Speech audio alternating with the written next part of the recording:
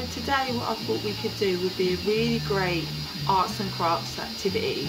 It's called the Rainbow Rain Arts and Crafts. Okay, so what you're going to need is some crowns, all different colours, some scissors, sellotape, an old box or shoe box, and some paper and a hairdryer. Now you need to get permission or adult to help you with the hairdryer and see if you're allowed to use it.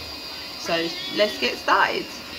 So the first thing what you're going to need to do, guys, is get all your crowns and put them across the page like this and cover your box with the piece of paper you have.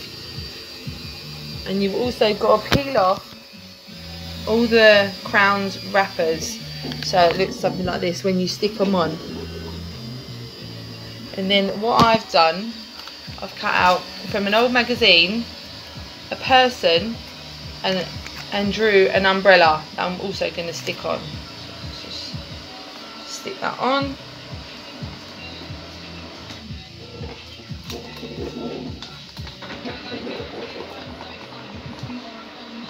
Like that.